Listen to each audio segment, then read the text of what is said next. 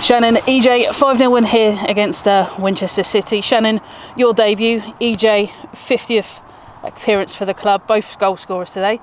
Written in the stars, wasn't it? I mean, wow, I wasn't expecting that to be my debut today, to be honest with you. Score 4 goals, and obviously I was happy for EJ to get on the score sheet as well. It's been a long time coming. She's been working hard in training, so banging goals for fun more like, and I'm happy she got on the score sheet today, more than myself, to be honest with you.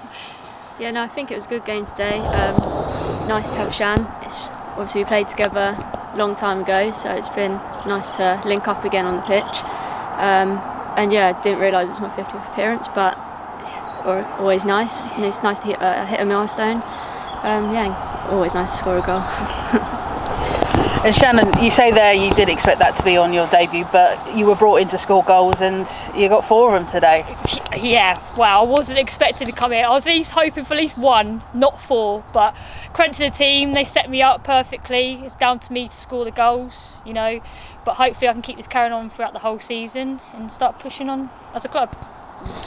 Of course, it was only the 1 goal at half-time. Winchester were causing a few problems themselves. They've hit the woodwork a couple of times today, as have we. Do you think there was a bit of complacency in that first half, or do you think as well the pitch conditions had a part to play in that? I mean, you could say the pitch, but I think it doesn't matter what pitch you play on. You go to other pitches in this league, you know, there's going to be 100 times worse pitches than this. It's about how you adjust as a team and how you play as a team on that pitch.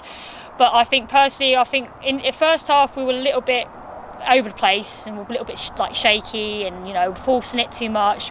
I think since having a team talk with Smithy at half time, I think we came out as a team, and that's how we scored more goals in the second half.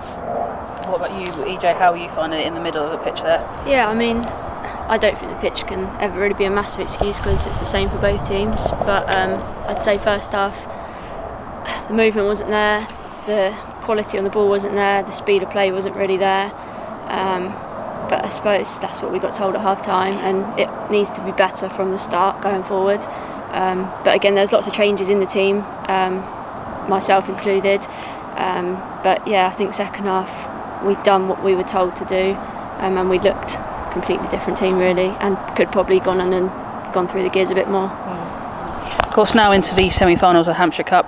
Shannon, EJ, both of you have previously won this competition. What does it mean to win this, and how much would it be, you know, how good would it be to actually get to, say, the final? I mean, it'd be absolutely amazing for this club as well, to get into the final for a change, because you're always hearing it's Pompey all the time. You know, Pompey have won it so many times throughout the years. It's nice to have someone else for a change. Obviously, last year when I was with Portsmouth, it was against Bournemouth. So now it'd be a nice change to be with Southampton going to the final this time against Portsmouth or whoever else goes through. Yeah, I agree. I think the last time I played in the Hampshire Cup final was against this team that we've now played for. And Hampshire Cup's always an exciting one, I think, and probably last year and this year it's a lot more competitive than it's ever been before. So the bragging rights are there and we're up for it.